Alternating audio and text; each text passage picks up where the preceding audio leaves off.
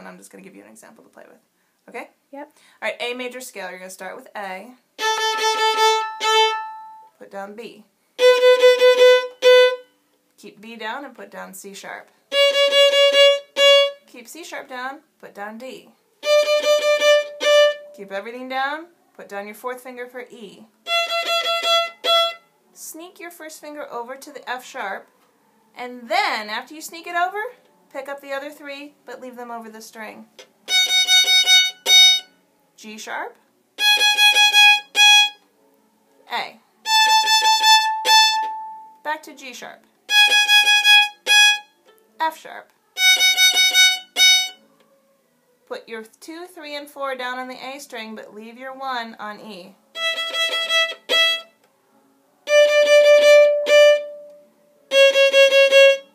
Sneak your B over.